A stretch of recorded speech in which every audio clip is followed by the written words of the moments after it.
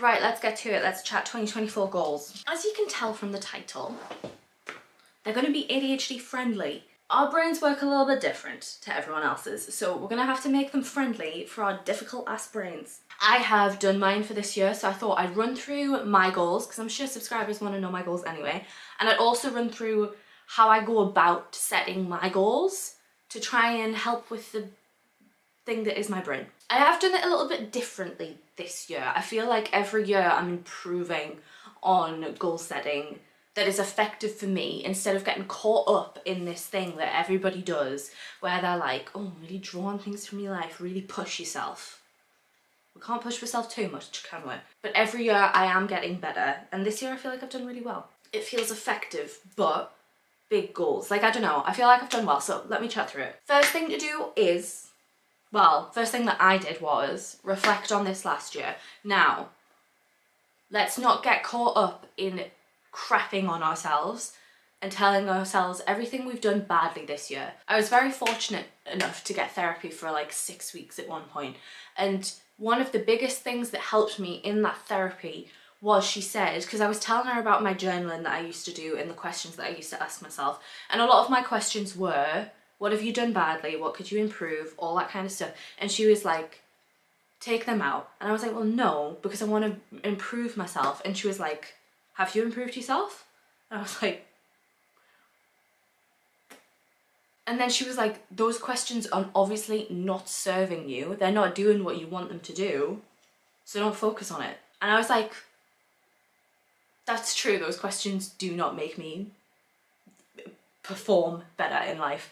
I don't look at the last week and go, wow, I was really crap and procrastinated a ton.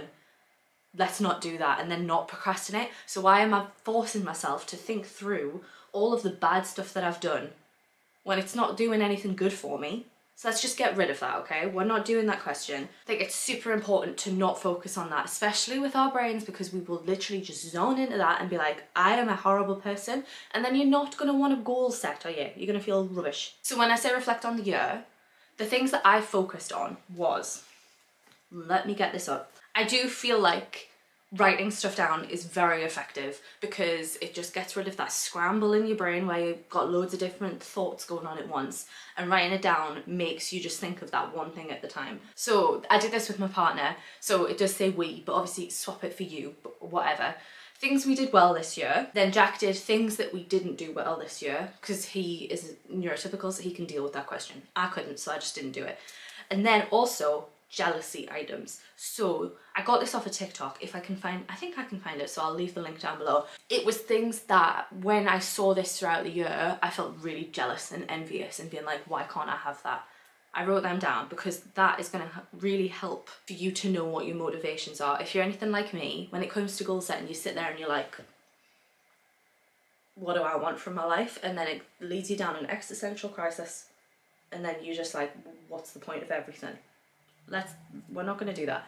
We're going to try and think of the things that made us jealous this past year, as well as thinking of the things that we did well this year. So let me go through mine as an example. So we had together and apart. I think I'm going to focus just on my solo stuff, because obviously Jack isn't on the channel and we'll just leave him out of it. He is on the channel, but you know what I mean. He's not in this video and I don't like talking on behalf of him. Right, so I took time off when I needed it, and I acknowledged burnout.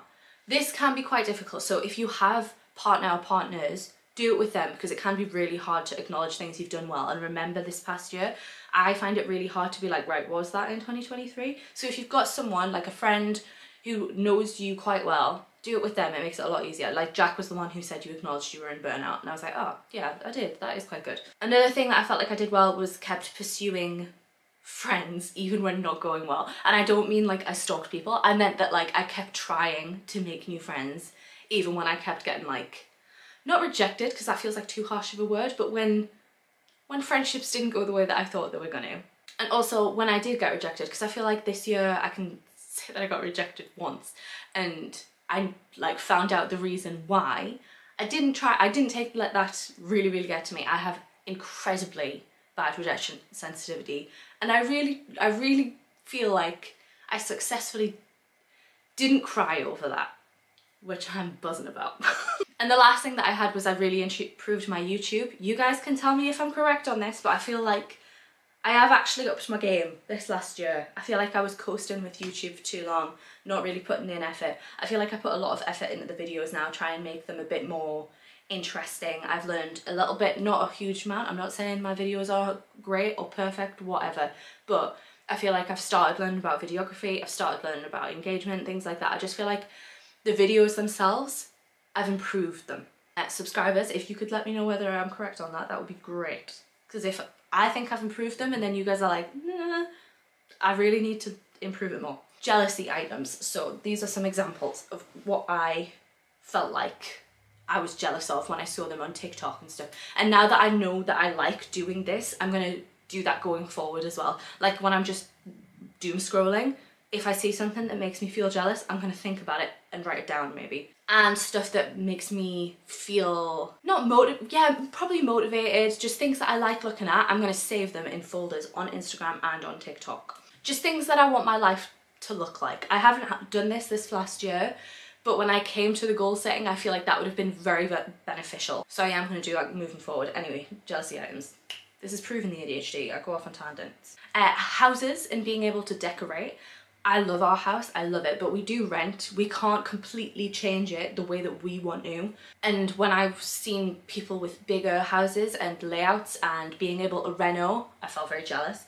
Ability to buy clothes just whenever I want. I can't do that at the minute. My wardrobe is incredibly small currently because I've grown out of, I've talked about this a lot on the channel, I'm sorry if I'm repeating myself, but I've grown out of a lot of clothes with my weight gain and I just haven't had the funds to replenish that. So my wardrobe is very small, so I felt very jealous when people are like, I saw this and I bought it, and I was just like, oh, I'd love to do that. This one's more of a Jack one, but having a drive at home. We have an electric car, so we don't have a home charger because we don't have a drive. That is very difficult. Private outdoor space. We do have a garden, but we live on a terraced street, so, and we live like on a row of terraced streets, so our garden is like our garden, road, and then more gardens. So in the summer, it doesn't feel private. No one looks, well, there's one house that looks in, but they never look in. But it's more just like, it's quiet. That's what I want. When I see people in their garden and doing relaxing, I don't go out there because it's too loud for me. So that made me feel jealous. And have an expendable income. I think that one's self-explanatory. From those questions, I then went on to our big goals. So we have had big goals from last year. I just copied and pasted them and moved them across, and then we reviewed them. These are big goals, like as in life big goals. They're not huge things. I wasn't going to go through them because they feel a bit personal, but that's kind of the point of this video, and I feel like I want to manifest them. I want to put them out in the universe, so I'm going to do it. Please don't judge me for one of them. One of them is a very big goal. But we'll come on to it. But these are like huge big goals. Like when you see the things you're jealous of, like owning a house, but you don't feel like in the next year that's going to happen. I say that's a big goal. So let me go through my big goals. Like I say, we moved them across, and we actually really excitedly ticked off 2 of our big goals last year, which is great, and they are still on there. I don't know if you can see there's like ticks because they are big goals that we've ticked off. That's freaking huge. So I am not erasing them off the list. I'm leaving them there and I'm ticking them off. So the first one was have a Range Rover / big Volvo. Obviously we haven't done that, but I have ticked it off because we got our dream car, or Jack's dream car, and we had the chance to go for the big Volvo and we decided not to go for it. Like, we could have done it, but we decided not to. So I feel like that is checked off. We just decided on a different car. We still got our like dream car. Jack is over the moon. There isn't like a car currently that we'd be like, I'd have that over our car. So I feel like that is a tick. Next one was have Sony Vlogging's SV1 camera. That is currently what you're being filmed on. I did that last year, which is just super exciting. I didn't think that was going to happen for a while. I told myself that I was only allowed to buy it when I made enough money on YouTube, which I actually, now that I have it, reflecting on it, that was stupid. I should have got it way earlier because that old camera was horrific. Like, it was such bad quality, and I don't feel like I would have had as many subscribers as I do with this camera. So I'm very pleased that happened. If you're interested in how I did that, I basically bought it secondhand from CEX. I think I saved 250 quid. So buzzing with that. Right, those are the 2 that we ticked off. So going forward, afford to buy new clothes. I've talked about that one. Pay for my own hair and nails. I feel like the only regular thing that I spend money on currently is my hair and my nails. That's the only thing I spend money on, but they cost a lot of money. And obviously currently Jack is having to pay for them, so I would like to be able to pay for them myself. Then deposit and money for a house. Two very small different things. Like one's like, oh, pay for your nails, and next like a house. But we had actually had that down as deposit and money for buying a fixer-upper house, but I've just put for a house. We'd like to do that. Stays at luxury hotels. We love traveling. I cover travel on this channel semi-frequently, and we love luxury hotels. We're not really those travel people that will do as many countries as you can just like in budget. That's not our vibe. Our vibe is we like to stay at luxury hotels, so that's big goals. These are the hang on, I'll do the one that's kind of a bit like, oh yeah, have an amazing wedding. Right, these two are the ones that are very big goals, and the last one you're probably going to judge me for. So the first one is be well known for YouTube and photography. Obviously that is my goal. Like that's my career goal, to be well known for YouTube and photography and to have a community, things like that. So that's on there. The last one is be on Strictly. I wanted to be on Strictly for my entire life. Like ever since I started watching Strictly, I've wanted to do it. I love ballroom dancing. I tried to do it at uni because there was a ballroom society, but it was just really expensive. Like I think it was like £5 a session, and just for me that was really expensive, so I just didn't. I think I did one free taster session, and then I did one session, and then I just never went back because I was like, I can't afford to be paying £5 a week. And I just love it. I love everything about Strictly. I love the community that's on there. I love how life-changing it is for people. I love the glitz and glam of it. I love the dancing. Like, I love it. And I know I'm a bit embarrassed saying it because that is such a huge goal. You have to be such a big, like, social media person to even be considered to go on that show. But I'm speaking out into the universe. I'm manifesting. At some point, I want to be on Strictly. Right, from there, I have then went into, right, to get to those goals, what can I do this year? Like, what's more feasible? And also, what do I want out of this year? Those ones aren't really connected to the big goals. I just like having the big goals, so I'm like, what do I want out of life?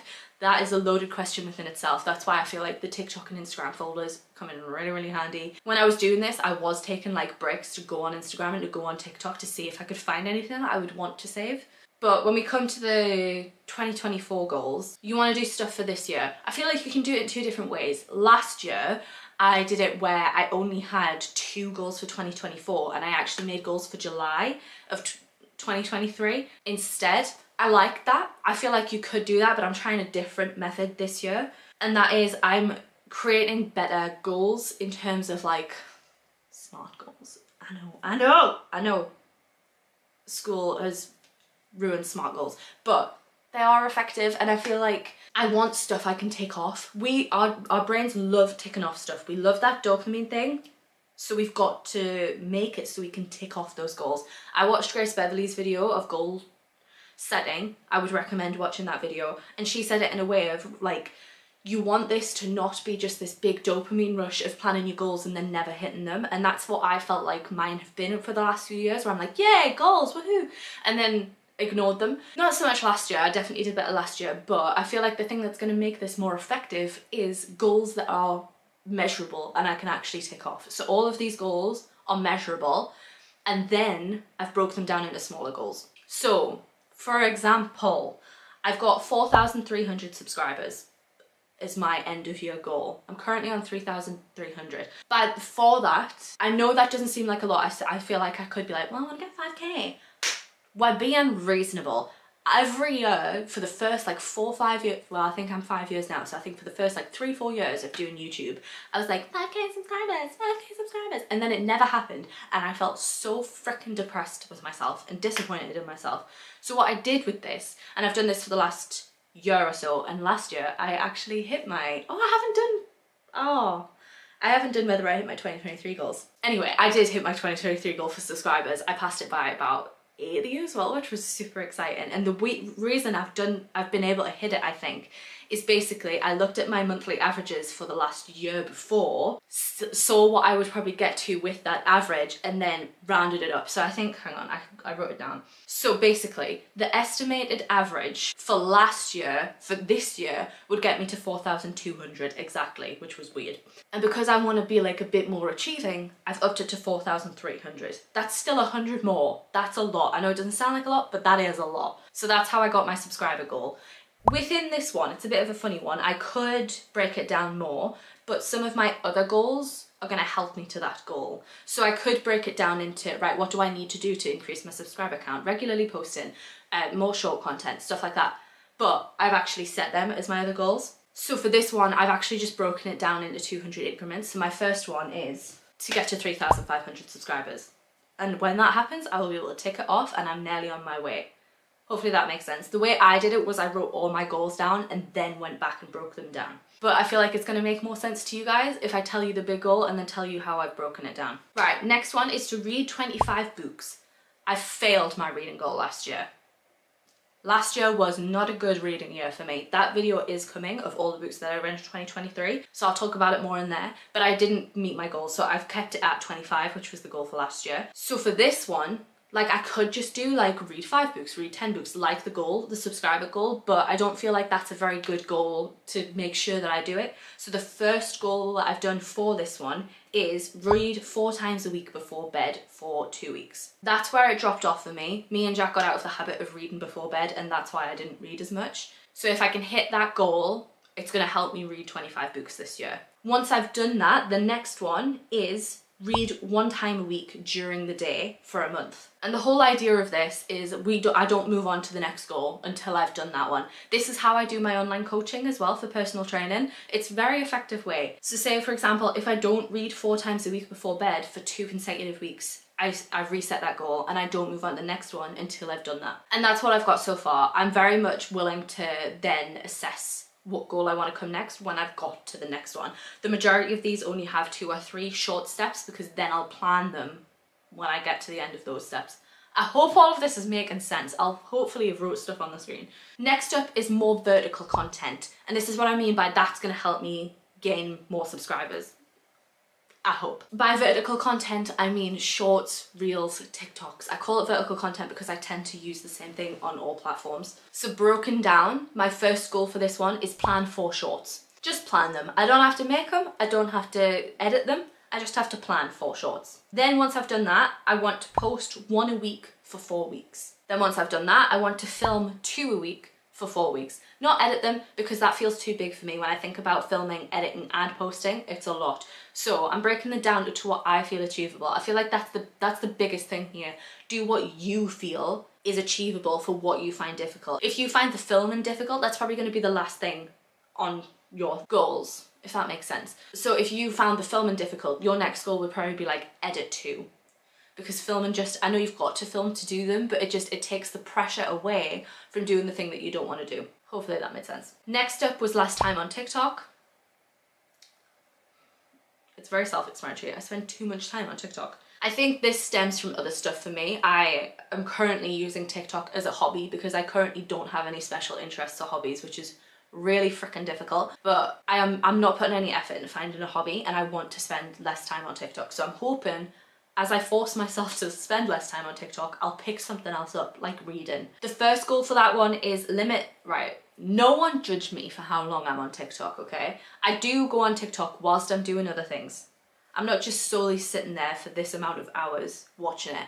I am on it when I'm doing my makeup, cooking, doing some kind of work, like no judgment, okay? So limit to 4 hours a day for 2 weeks. I've already started that. I've set up the screen time limit.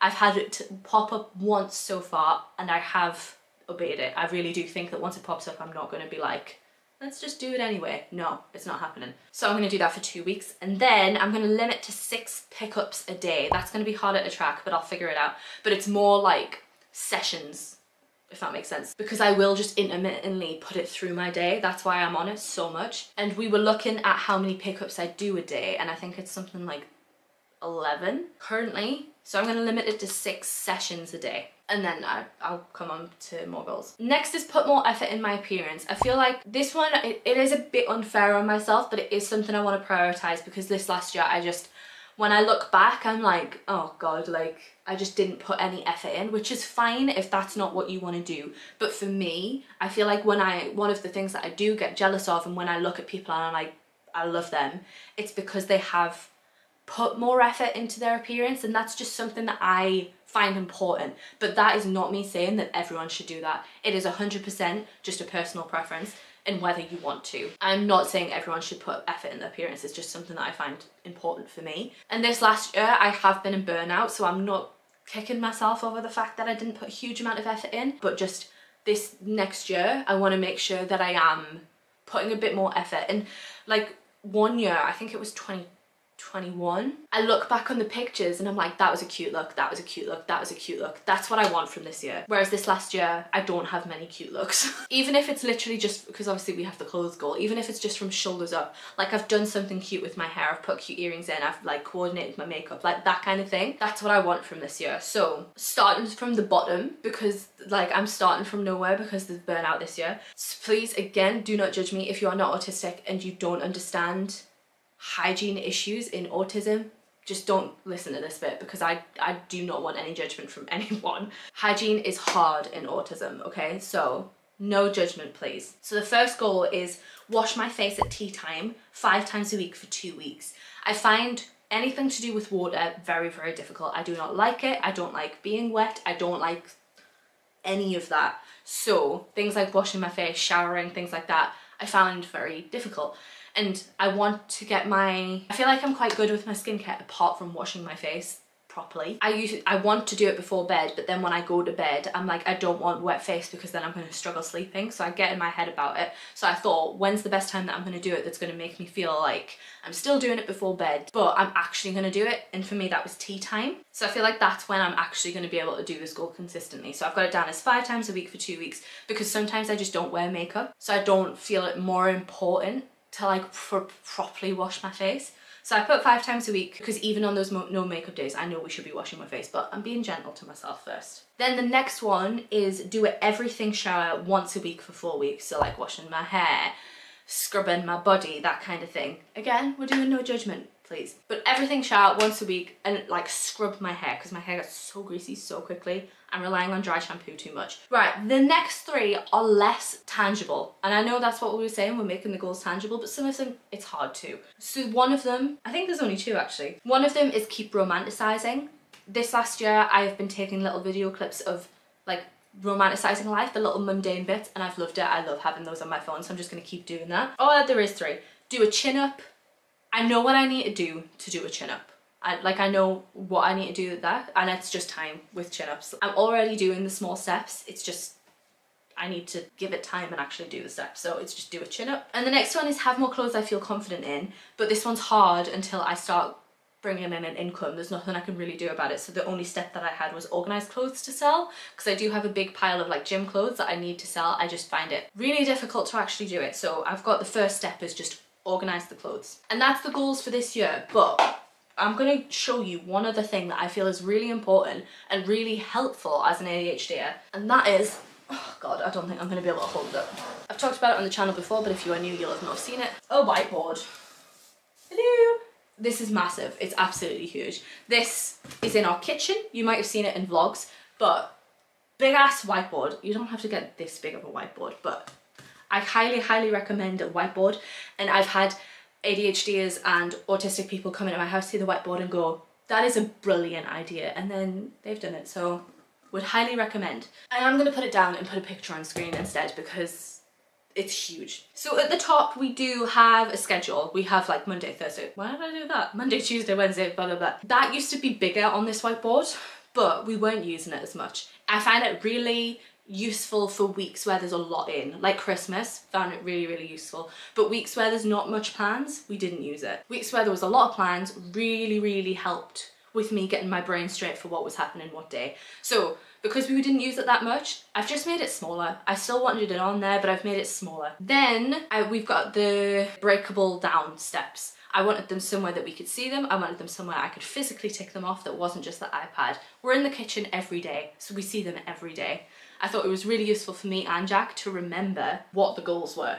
I've just wrote the 2, and then I will, like, once I've ticked them, I'll go back and like erase them and stuff like that. I just didn't think putting all of them was very space savvy, so I've just put the 2, and then once we've done them, we'll move them on. Then at the bottom, I have weekly goals and monthly goals. I have found this so much more useful than habits. We can't do habits, all right? If you're ADHD and you feel like you just can't do habits, no matter how hard you try, we can't do them. That's not how our brain works. And I feel like everybody in these goal settings are like, sort your habits, sort your habits, sort your habits. It ain't gonna happen, my love. I'm so sorry. It's just, it's probably not gonna happen for you. I found the weekly and monthly goals thing so much easier because again, you get the dopamine hit with ticking them off. You can see them if they're on a whiteboard, and you can do them whenever you feel like doing them. And you can even do them if it gets to Sunday and you haven't done any of them. You can just be like, crap, I've not done them this week, and then you can tick them off. It's so much more effective. So for example, weekly, I have hoover, check the plants, sort the clothes, do washing, clean the car, things like that.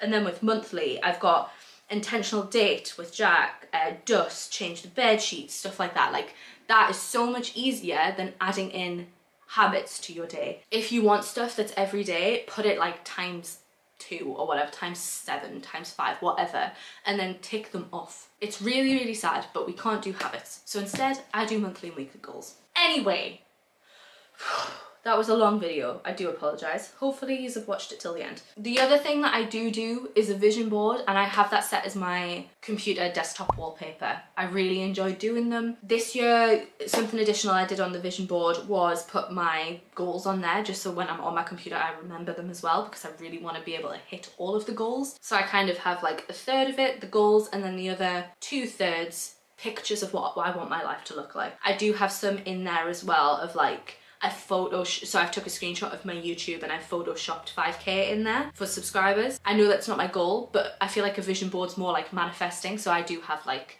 5k, and then I've got a picture of my bank account with more money in, and I do feel like photoshopping them on there, so it's more like manifestation. I really enjoyed doing it because it's nice to see 5k next to my name. But that's just, I don't know, I just find that really fun, so I love doing that as well. But if you feel like you're gonna look at that and feel dread, don't do it.